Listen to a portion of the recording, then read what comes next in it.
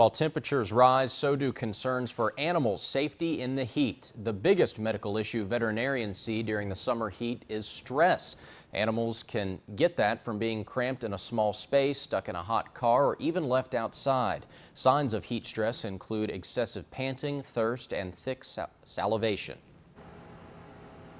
Preventing heat stress is basically some of the basics, and that is providing water at all times, providing shade for animals that are outside.